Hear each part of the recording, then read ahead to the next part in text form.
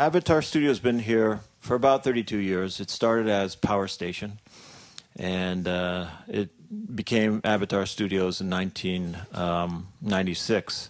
We have 4 main rooms. This is the second largest room, Studio C. Our famous room, Studio A, which is currently occupied, is downstairs and on the first floor. If you're interested in touring that, this week we could do it in the morning if you like, before the session starts, and we have sign-ups for that online. So we have 4 main rooms, 2 primarily tracking rooms, a mix and tracking room, and a primarily mix room, and a Pro Tools suite. This room, Studio C in particular, was the place where Like a Virgin was recorded by Madonna. And, of course, Studio A was the room where The River and Born in the USA with Bruce Springsteen was recorded. Now, what I wanted to say in regards to that is when we recorded those artists, they weren't necessarily the superstars they are now. So I think the point is that they were artists that were on their way, and they happened to record here, and basically the albums that were done blew up. And we're hoping that a similar experience can be had by you out there.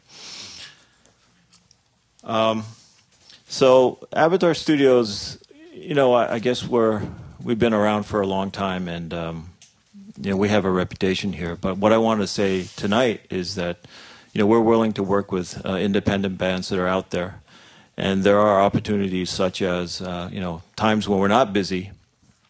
And also we have last-minute type deals where room is open and we want to fill it. So I think it's worth having a dialogue or a phone call. We're a phone call away.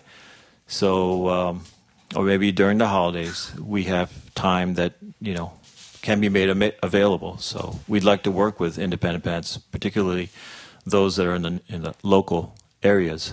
So I wanted to just point out Tino Passante back there. He's our studio manager. If you want to book any time, he's the one to talk to, and he'll give you a good deal.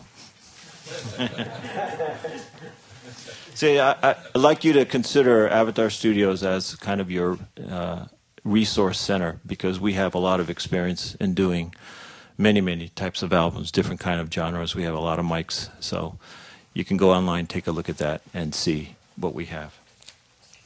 So we're fortunate tonight to have 3 producers who have a lot of credit to their name. So I'd like to give you an introduction to each of them, and then we'll get with the panel discussion. To my right here, we have Kevin Killen. Kevin Killen has spent the last 29 years compiling an impressive list of credentials among the premier pop artists in the music industry, from Peter Gabriel to Elvis Costello, Kate Bush, Jewel, Bon Jovi to Sean Colvin. Throw in the names of U2, Brian Ferry, Shakira, Sugarland, and Duncan Sheik, and you get the idea. Kevin moved to New York City in the mid-1980s and continued to expand the roster of artists that he works with. In the last few years, Kevin received 5 Grammy Awards for his contributions to Shakira, Oral Fixation albums. And in 2004, he co-founded the first music online collaboration website, eSessions, with his friend Gina Sanz. He recently mixed his first country artist, Sugarland, and scored a #1 hit. Kevin Killen.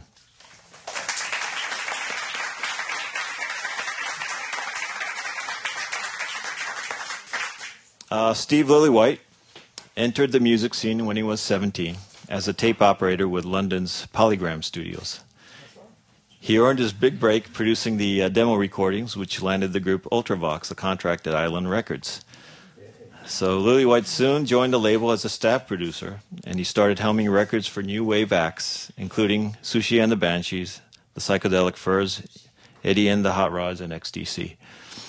In 1980, Lillywhite's profile was raised considerably via his work on Peter Gabriel's third solo album. In the same year, he also produced Boy, the debut effort for the then unknown U2. Lillywhite remained U2's producer of choice throughout their early career, with his credit also appearing on 1981's acclaimed debut The Crossing, as well as efforts from Big Country's The Crossing, as well as efforts from Marshall Crenshaw and Simple Minds. Lillywhite's other primary activity during the mid-90s focused on the American act, the Dave Matthews Band, for whom he helmed the 1994 major label debut, Under the Table and Dreaming, which was done here, as well as 1996's Crash. He has won Grammy Awards for Producer of the Year, Best Rock Album, and Album of the Year for U2's How to Dismantle an Atomic Bomb. More recently, he worked on U2's No Line on the Horizon and Phish's upcoming album. Known for his ability to inspire artists, Lillywhite has been instrumental in shaping many career-making albums and songs. Steve Lillywhite.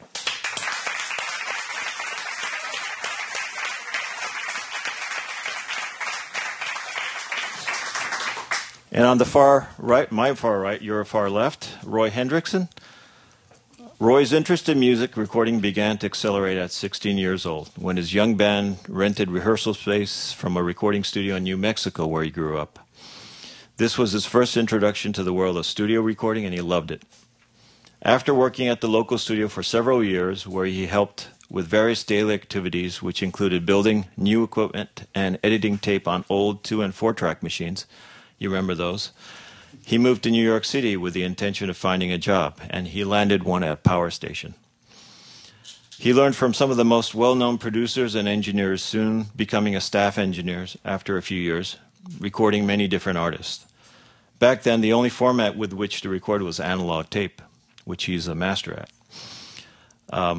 Evolving with the times, he made the transition to various digital formats, and over the past 20 years, he has worked in all different styles of music and mediums, engineering, mixing, and producing. Some of the artists that he's worked with include Wilco Feist, B.B. King, Missy Elliott, Blondie, Cheap Trick, P.O.D., Gavin DeGraw, Miles Davis, Peter Paul Mary, Push Play, Richie Havens, Carly Simon, just to name a few. Roy Hendrickson.